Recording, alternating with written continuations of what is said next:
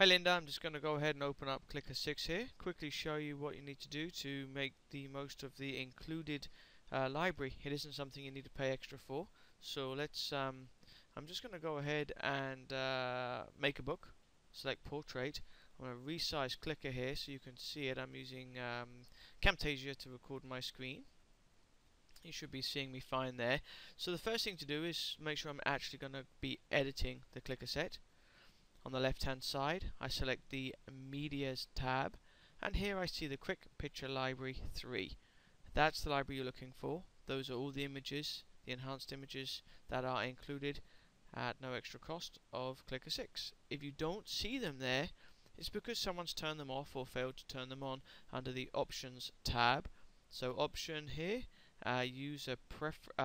Media Libraries, and you can see I've got the picture library is included, so that's all you'll need to worry about.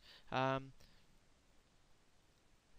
can also go in and make sure it's checked under the Quick Picture Library here, the Media tab. If you have any problems, let me know. Thanks ever so much. Bye for now.